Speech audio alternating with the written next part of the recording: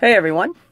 Today I am wanting to talk to you about Thomas Sterner's book, The Practicing Mind, narrated by the author. If you look at the cover and the title, this looks like it would be a book on narration, or on meditation, excuse me.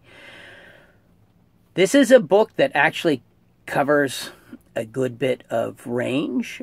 Thomas Sterner is a musician. He restores classical pianos.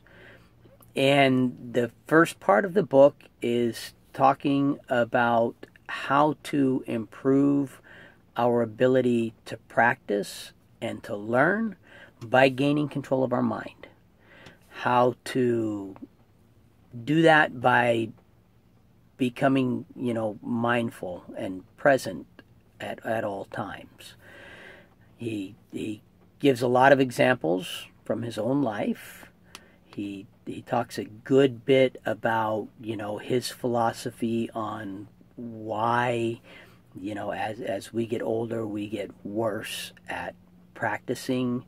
A good bit about whether you're focusing on the process of practice and the process of learning, or whether you're focusing, just on the goal. An example he gives, which I really, really love, is from archery. If you're all you're focused on is hitting the target, then you're not going to do nearly as well as someone who is focused on the steps, getting the stance correct, notching the arrow properly, drawing it back properly, so all the things that you have to do to hit the target rather than just focusing on the target.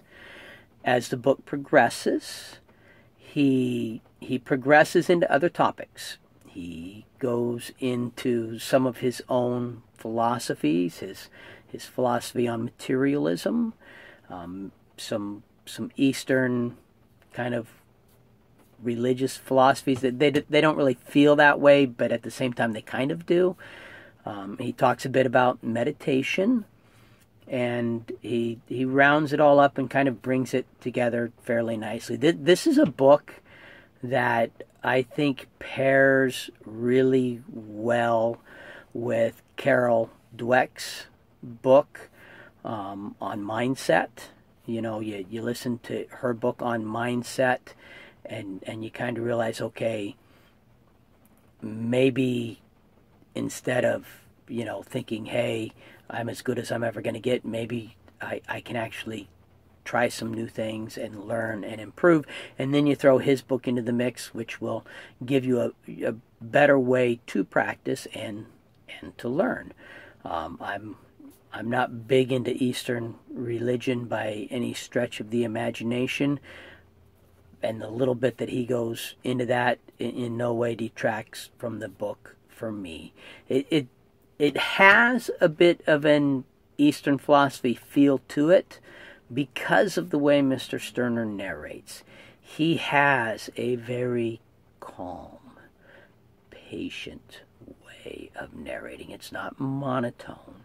It's not boring, but it is relaxing. Not I'm going to fall asleep while I'm driving down the road kind of relaxing, but I can calm myself and listen to what he's saying and just relax.